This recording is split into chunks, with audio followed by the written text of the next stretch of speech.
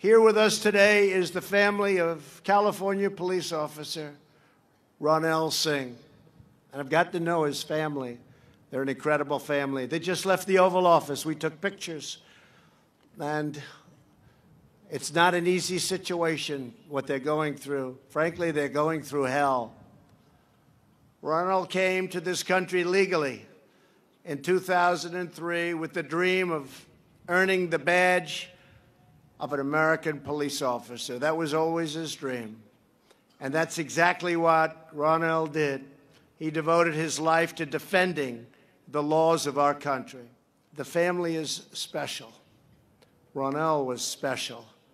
And today we're really grateful to be joined by Corporal Singh's wife, Anamika, and their precious 10-month-old son, Arnav.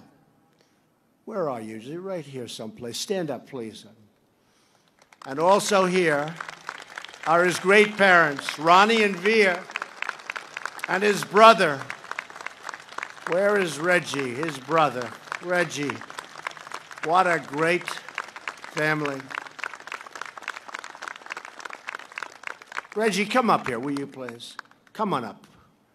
Come on. This is unexpected, but this family, I tell you, you know, you get to know some people. Come on up. They may let you up. I think so. I think Reggie's okay. Come on up, Reggie. How about bringing the beautiful boy up? Come on up. Come on. Mrs. Singh, come up. Come on up. You know what? How about mom and dad, too? Come on up, mom and dad, wife and baby. Come on up. Come. It's an incredible family. That's great.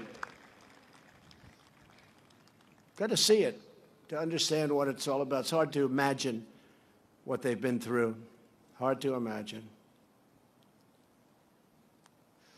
Come on up, Reg.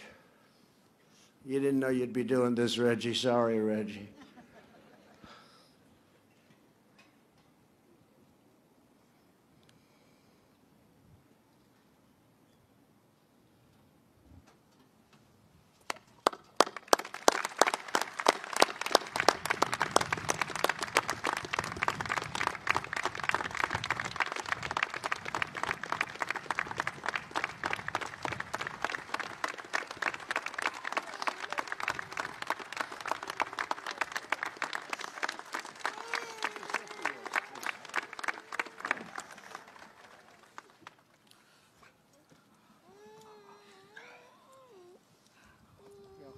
I am the brother of Corporal Ronil Singh. I'd like to thank every single law enforcement officer over here. What do you guys go through? I heard stories from my brother. This man over here, the Singh family supports him.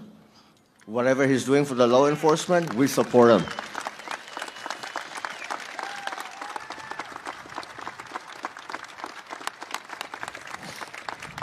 His team at the White House has reached out to us multiple times. I don't think that has ever happened before, ever.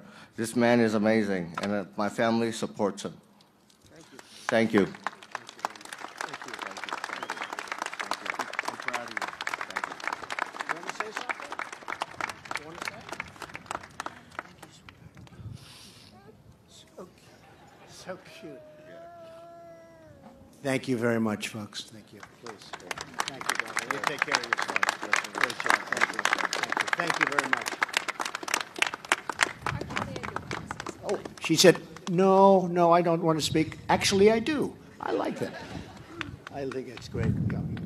It's something I didn't get to do at the office. I actually want to thank you personally for you're the only one that actually reached out and said, gave your condolence to the family. And it actually means a lot to all of our law enforcement families that are here for the sacrifice my husband and his brothers in blue and sisters in blue have given. So I want to thank you that. And we all, every family sitting out here wants justice for what happened to their loved ones. And that's what I want for my husband. Thank you. Thank you. That's really, thank you.